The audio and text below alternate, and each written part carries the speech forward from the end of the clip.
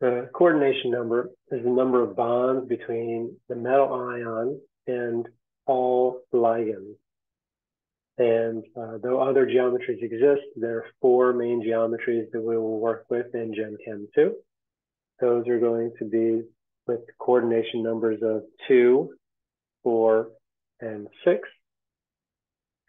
And similar to Gen Chem 1, if there's going to be two, let's see, from Gen Chem 1, we had, when there was 2 electron groups, the hybridization was sp, the shape was linear, that's the same.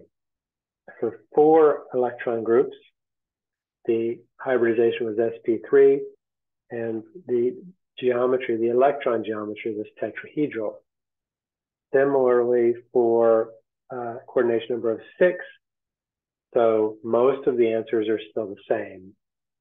What is a little different is we have a second choice for 4, and that means that in general, I'm going to have to tell you when there are 4, a coordination number of 4, which will mean 4 ligands attached to the central metal ion, which one it will be. Will it be tetrahedral or will it be square planar?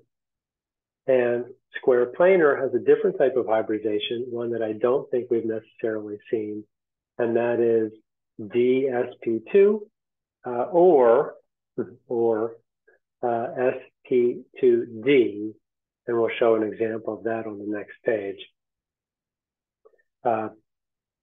So some similarities from Gen Chem 1.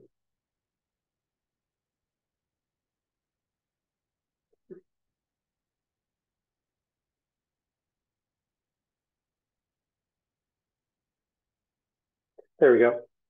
Now, the anti-cancer drug cisplatin, shown here with its complex ion formula, has square planar geometry. And a couple things about this. One is I do have to tell you this, although what you can know about this is that cisplatin, it's, let's see, so it's got platinum, it's got, so it's got platinum, and that platinum is 2+. We know that because it has 4 ligands. Those are going to be NH3,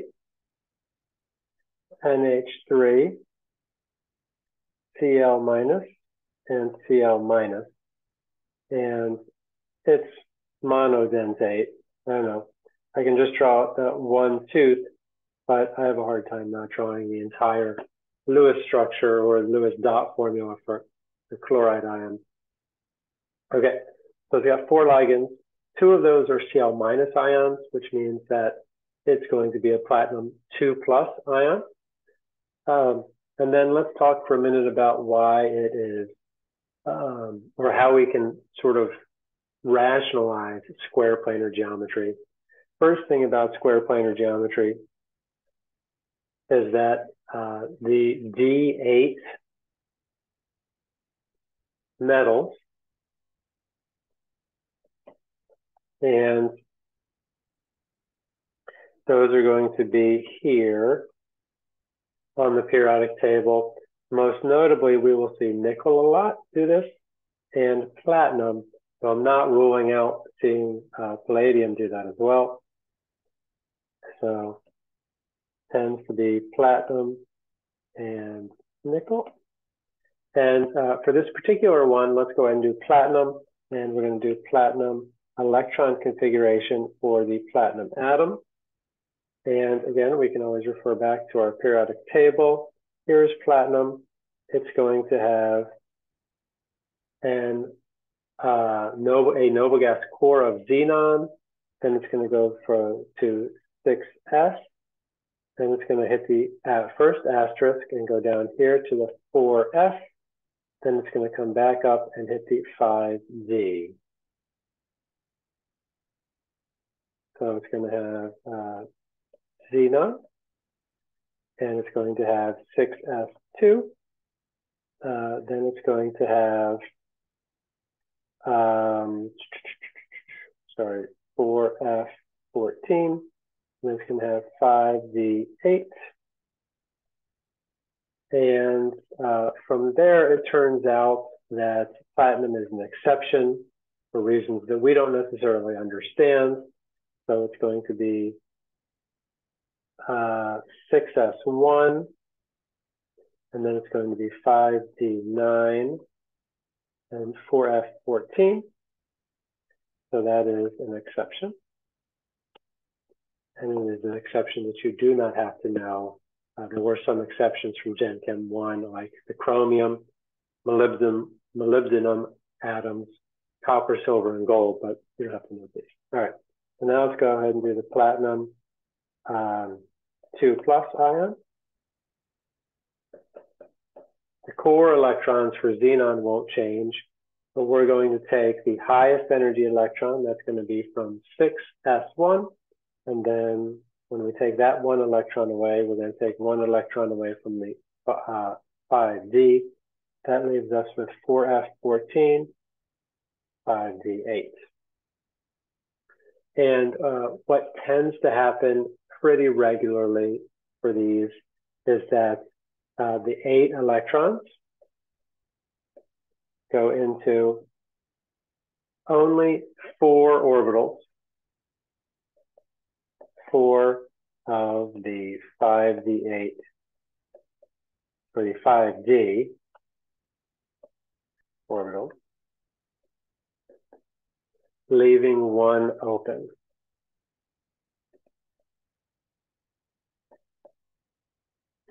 And this is definitely an exception. And this is an exception that we don't have to know. But if we were to then look at the 5d orbitals of this, we'd have 1, 2, 3, 4, 5. Ordinarily, what we're going to see is that those 5d orbitals with the ligand, so this is 5d from Gen Chem 1, and that these 5d orbitals are going to have a different layout now because of the ligands, and they're now going to be 1, 2, 3, 4. I sort of ran out of space here because the 5th one is much higher. 5th 5d orbital is much higher. We'll talk more about why that is, but it turns out that all 8 of the electrons fill the bottom 4 orbitals, leaving the top orbital open. And that is the first orbital that is hybridized when we do the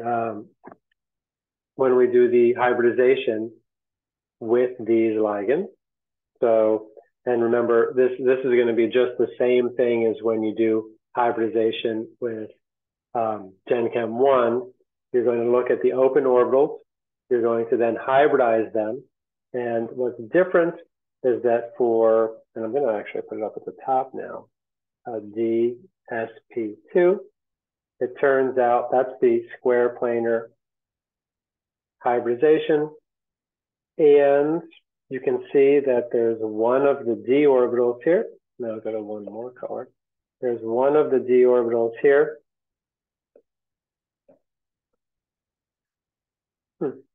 One of the d orbitals here. Let's go away from that color. That's the black. One of the d orbitals here, and then the next orbital is going to be 6s, and then the next orbital is actually going to be 6p, and there are 3 of them. That's where this hybridization comes from.